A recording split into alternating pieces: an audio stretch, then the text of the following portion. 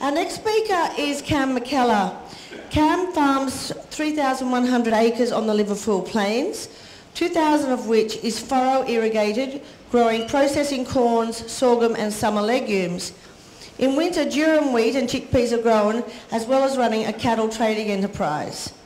Just because he wasn't busy enough, he has just purchased another 2,300 acres 20 kilometres south of his current property to diversify into more cattle production. Cam is also an Aeromaster compost turner owner, producing on-farm compost from local waste residues. Cam was awarded a Nuffield Scholarship in 1992 and in the last 2 years was equal winner of Greening Initiatives in Agriculture and Carbon Cocky of the Year for outstanding leadership. He's also a contributor to the Soils for Life initiative as one of the 19 case studies. I'd like to welcome Cam. This is just so good that I see we're going to have some science and we're going to have farmer perspective. And mind you, most of our farmers and whatever, you know, have learnt this science. And this is why the more you learn, the more you're going to know. So I'd like to introduce Cam and thank him very much for coming. Thank you, Rhonda. Am I on? Am I on? Yep. Okay, yeah. Sideways and then red arrow. Right, very good. Good morning, ladies and gentlemen. Firstly, thank you, Bill and Rhonda, for inviting me to talk, and hopefully I can teach you in 30 minutes what's taken our family 50 years to experience, and you don't make some of the mistakes that we've made along the way. But firstly, I love asking a question before I start, and I want a hands-up response. Who's the most important person in the world? And I don't want any Julies or Tonys or... who's the most important person in the world? And not yourself either. No, not yourself, no. Anybody want to have a guess? I'll help you out. The most important person in the world is the person who provides your next meal. And that's half the people sitting in this room. And I think if we can get that word out to the rest of the other people, we might actually be a little bit more appreciated for what we try and do, and that is to feed the world with good nutritional food. So that's, I think, the guts of what this whole couple of 3 days is about, is nutritional food production. Okay, so that's a sunflower on the right. I don't know what the other thing is on the left, but that's all right. So, oh no, hang on, how do we do this? Other way.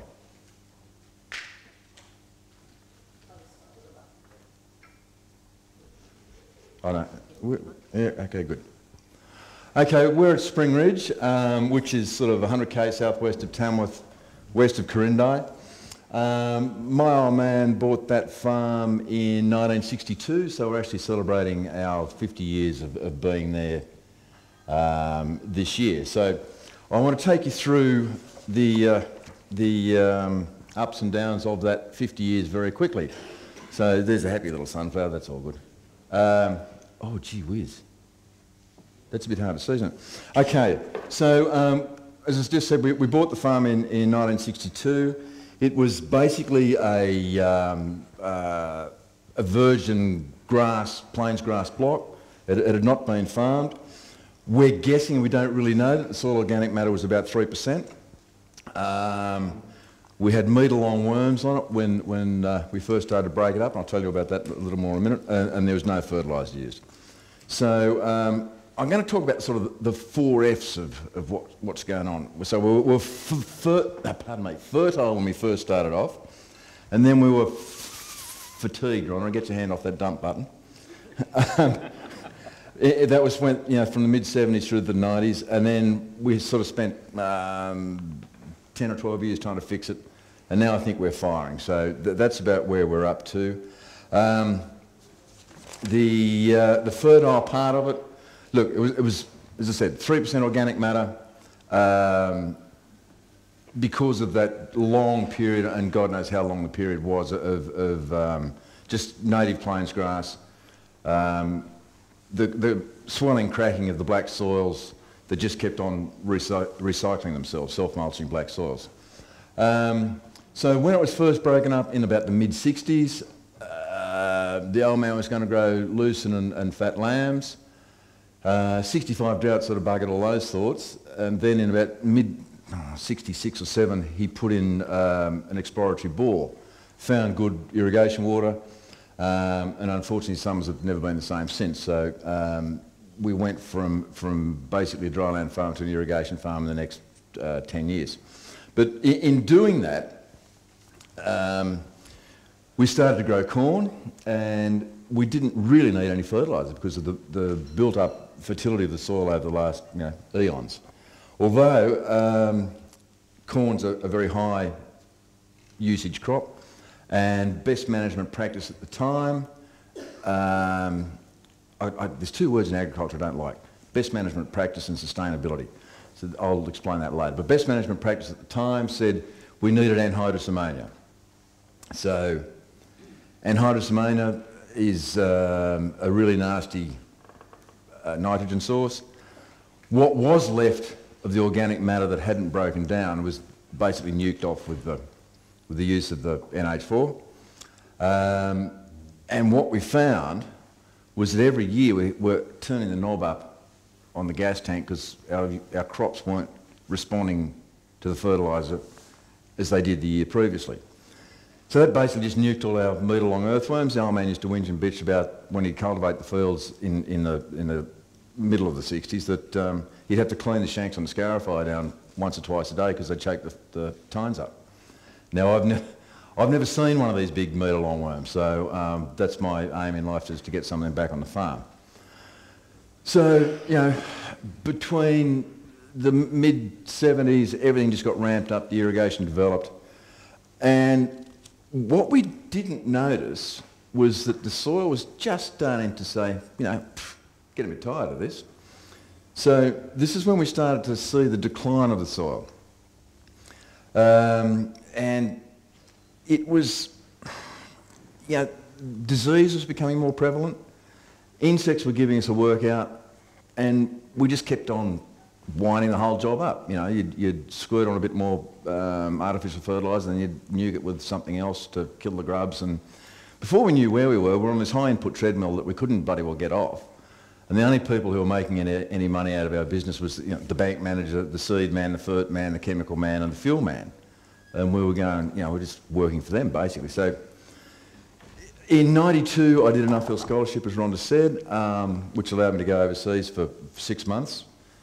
Opened my eyes to a whole new world. I came back and thought, right, we're going to hook right into this and ramp the whole job up even more. That was probably, looking back on it, was a disaster, because that just meant that we got deeper in the doo-doo. And by '95, '98, it just wasn't happening anymore. And I suppose what I'm trying to say is, because of the irrigation, we're producing more grain per acre per year than you would in a dryland situation. So therefore I think we've exacerbated the problems that a normal dryland farmer might get over a longer period of time, if that makes sense. So I'm just putting the warning bells up.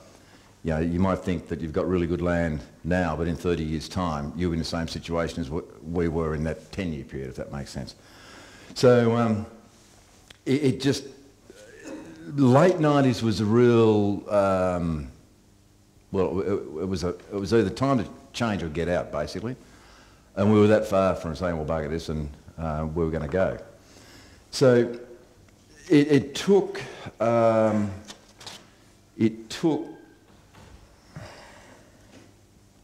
major mind shift to change where we went. So we sort of, I'm sorry about that black writing. Just bear with me. So that's obviously not farming country. That's what our black soil felt like, if you know what I mean. This was actually a photo taken not far from us during the drought, and that's state forest planted monoculture, eucalypt monoculture, and look at it, it's bloody. I sat in there for 20 minutes one day just sitting, and there was no life whatsoever. Absolutely dead, it was incredible. So, to get through that fatigue bit, it all started with the irrigation. There's the NH4, the decline began. The insecticides, herbicides, fertiliser was the main culprit, and the loss of the organic matter. So that sort of moved on to about, where are we, say late 90s.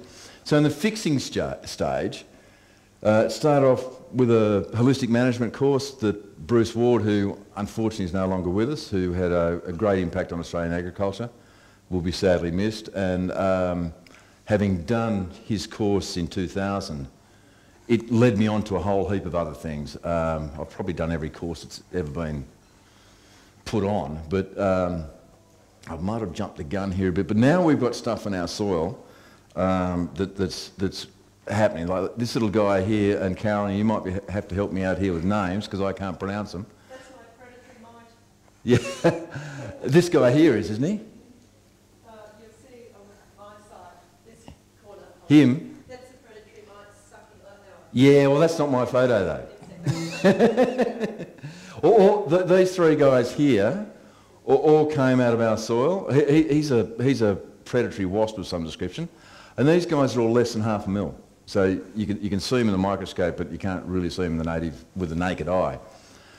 This is through a project that's being done by a mob in UNE in Armidale. But I just think this bottom right-hand corner is just a cool photo. I mean, look at that proboscis, if that's the word, into this rooster here. I mean, that's going on down there, and there's just war down there. So that's why you've got to get this job sorted.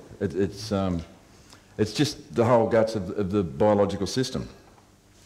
So where were we? So if I knew what I knew, let's say in about the early, well I came home from school about 77 or 78. If I knew then that insects, weeds, pests and disease were not a lack of insecticides, pesticides or fungicides, but a lack of minerals and nutrition, I'd be where I think we're going to be in 2040. We just could have jumped the whole devastation 30-year period, and it would have been really interesting to know where these black soils on the Liverpool Plains could have been if it wasn't for chemical agriculture. So, and it's going to take us, I reckon, another 20 years to get it really back to where we were, and then try and develop them even further. So. To tell you of some of the practice that we've been using in the last 10 or 12 years, we've used some biodynamic practices. This guy, you can see that the water coming out here on either side of the spray rig.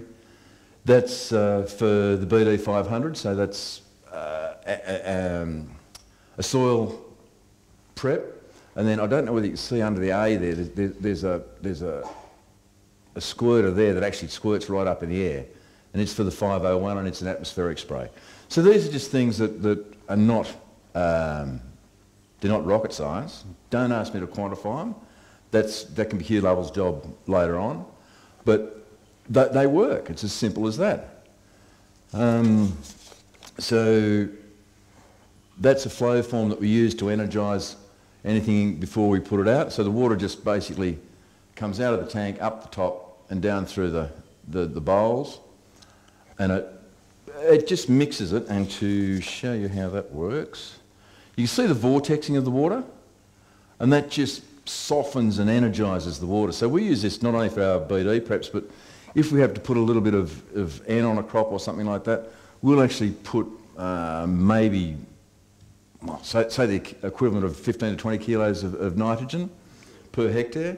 We'll run that through the flow form, we'll put in a bit of humic acid and just run it for the hour and a quarter, and it takes the burn out of the nitrogen, and it just makes the plant grab it and go. And I think we're probably getting, for, let's say if we're putting 20 kilos on, I reckon we're probably getting 50 kilos worth of kick if you were to do it in a conventional sense.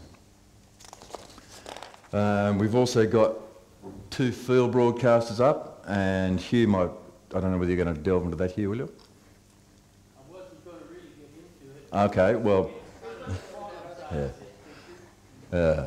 So we've got 2 of these up. Hugh puts those in, and they just subtly emit all the BD preps all day, every day, plus a few other things that we've got in there with my intent on what I want to happen with the farm as well. And I think your intent, what you think is what you get. And if you think negatively all the time, sure as eggs it'll happen. If you think positively all the time, It'll sort of go with you occasionally.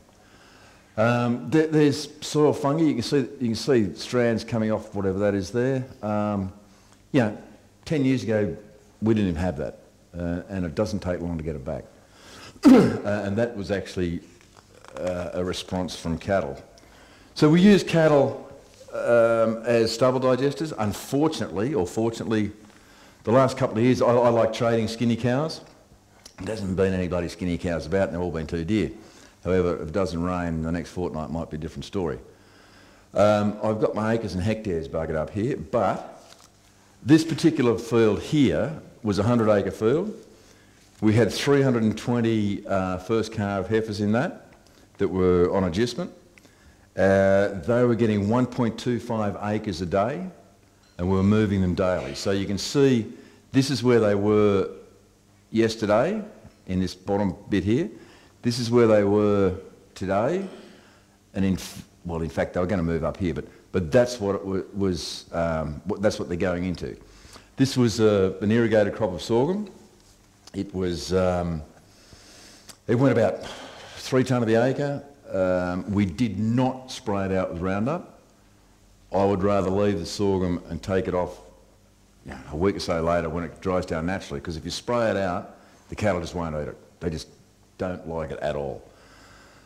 So what we effectively achieved was in 80 days, we reduced all that stubble, put it on the ground, added the manure, so you're getting, about 6 tonne of wet manure per acre per day. We saved ourselves 2 sprays of Roundup because we didn't nuke it in our prior harvest, and we didn't spray it after harvest because these cows were in for 80 days and basically cleaned it all up. Yes, we did go in after 80 days and we planted chickpeas and just cleaned the whole lot up. So the chickpeas went in straight into that stubble. The interesting thing was I had aphids come into this crop just probably when the sorghum was green in the head. Ran the agronomist and said, quick, get your butt out here, we've got aphids in the sorghum. He said, I can't get there till 3 o'clock tomorrow afternoon. I said, that's fine. Out he came 3 o'clock tomorrow afternoon. Where's the aphids? Well, they were here yesterday. My next door neighbour had a crop diagonally opposite, absolutely full of aphids. What's going on here? Pulled out a brix meter, brixed our sorghum, brixed his sorghum. Ours was brixing 14, his was brixing 6. Aphid said, don't like your sorghum, I'm going to his. So 4 days later they had the aeroplane over it and we didn't, simply because our brix readings were higher. So, and they're pure chemical and fert. So it's really interesting when you see that a piddly little insect that big that must have a brain, however big, can tell the difference between something that's good and something that's rubbish. Because insects are nature's garbage collectors, so they go on to the other stuff to clean it up. So by putting the cattle through, not only did we save 2 sprays of Roundup, we basically put another $180 of value on that crop because they were agistment cattle at $5 a week. And I forget what we got for that sorghum, but $180 is probably another tonne of grain per acre. Plus we've got the manure for free. So it wasn't a bad gig. And it's not that hard to do. We use all temporary fencing. We can put in and pull out 2 kilometres of fence in about half an hour with 2 blokes. We just use a single hot wire.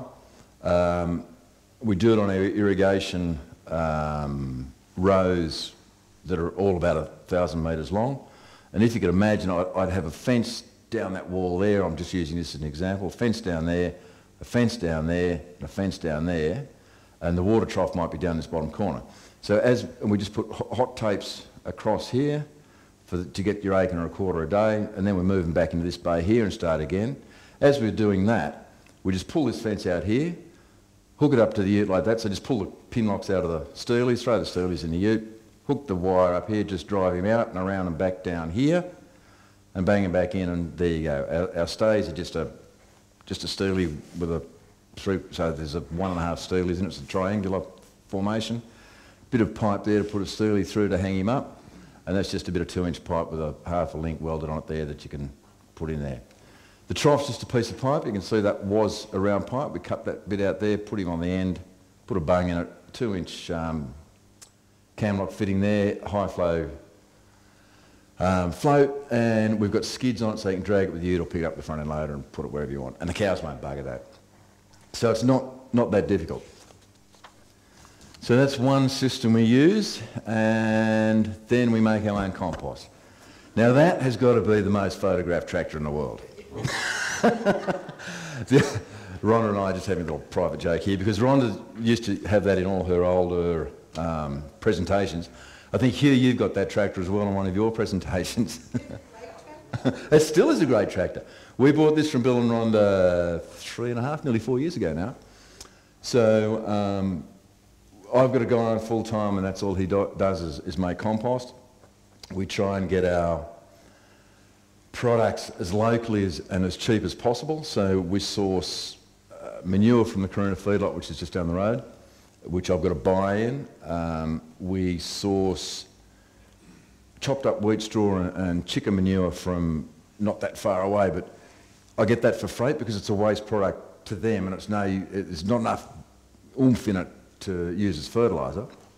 So I get that for freight. I get sawdust out of the Alex Centre in Tamworth for freight. I get all the rotten grain and sweepings and dust and what have you out of Grain Corp. They'll deliver that for me for nothing. So wet hay, I've done a bit of bartering with wet hay.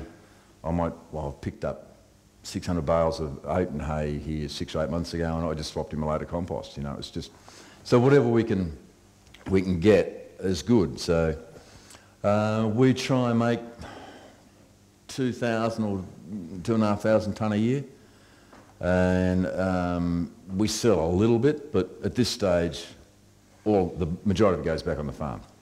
I think that's my next job is to try and sell a bit, just to try and cover compost boys, we call him, and yeah. So that's it from a sort of from an aerial view. It's a 10-acre pad. So 200 or 4 hectares, so 200 metres by 200 metres. So we just lay the rows of straw out, then he'll break them up, put the turner through it, wet it, get it to the right consistency, then we'll add our recipe, whatever that may be. So I know the C/N ratio on all of our inputs. That goes into a computer program via Rhonda's recipe. Up it pops, and that's what goes on to the brew. It takes roughly 10 to 12 weeks to go from the broken down stage of the straw to a stable humified compost. The tarps you can see there are Gore-Tex, so they're waterproof, but they'll allow it to breathe. Heath's job every morning is to check the moisture, the CO2 and the temperature, and if any of those 3 parameters aren't where they're meant to be, he'll turn it to oxygenate it or add moisture or whatever. So he's got graphs on every row and he can tell you what's in it and da-da-da-da. So that's how we do the compost. Well, I think I'll give you a bit of a laugh. Here's my new jackaroo getting a lecture.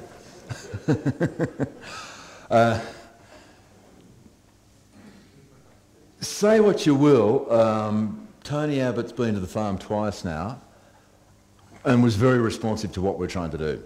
So obviously, actually, I just looked at that photo probably. I am giving him a lecture, aren't I? Anyway, it doesn't matter. This was sort of when the carbon tax was all being debated, probably 12 months ago. And he had a pretty good handle on the whole deal, what we're trying to do. So I wouldn't hold your breath, but if there is a change in government, I think that we may get a bit of understanding of what's going on in the carbon debate, maybe, possibly. Has Vincent been there? No. Now, see the root on the right-hand side here? How it's just bare and denuded of anything? Whereas this root has, I'll pinch Rhonda's phrase here, has dreadlocks on it. We had a quick storm on the compost pad. It washed down across the road and into a piece of pasture just on the other side of the road. And there was a little rise and a little dip. So it was basically a compost tee that ran off. It went down to this little dip and sat. And that's the benefit of compost tea compared to nothing. So you can't tell me it doesn't work. And that was just discovered by accident, I suppose, but it was a great little experiment. And of course, the other thing, they're really hard-working Canberra hands. They're Abbott's hands. So here I've actually got him digging and smelling and carrying on there. But that probe beside him, that probe's 4.5 feet, so there on me. And you can bury that to the hilt. And that's a penetrometer just there. And we're flat to reach 200 psi. So that's corn stubble that was dug in two summers ago. It was actually a corn again this year. So not only have we put the compost on it, but we've managed to get all that stubble in. I call myself probably a min till. I'm not a great fan of zero till. Because of our irrigation system, I like to try and get our stubble in the ground either by mechanically means, that was dissed, or via the cattle, because I reckon you've got to get the soil bugs out of it to recycle it. I think sitting it up in the air there, I'm not too sure whether you're not oxidising a lot of it and fluffing it off. We're trying to become a little less reliant on everybody else in the countryside. So we've just put in 2 10 kVA solar panels. That's to try and offset some of our irrigation pumping costs during summer. So that should be payback in about 5.5 years. We actually did get on, just snuck in on the previous Premier Keneally's 60-cent job. So that sort of made all that viable. And they're mung beans in the foreground.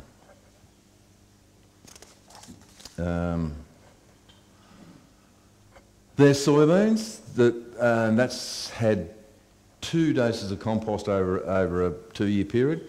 But just, I don't know whether you can see it from there, but look at that taproot there. He's just gone straight down, and you know, he's gone straight down that farm. We've probably broken another, I don't know how much off the bottom of him. And all the nodules that have nodulated right down the roots. So that's just the soil softening up. Everything's just starting to crank along again. A good pod set there, and in the background, you know, it looks a pretty good colour, doesn't it? So, that's the bride. She's an ED nurse, so she keeps me farming, which is all very kind of her. But that corn behind us, there's 300 acres of corn there this year, and I needed 1 more truckload to average 5 tonne of the acre, which would have been our best corn crop. Well, it still was our best corn crop ever, but to get 5 tonne of the acre was, or that much off it was, you know, pretty satisfying. So that's about us. There's our operations manager. That's actually above my mailbox as we come into the house.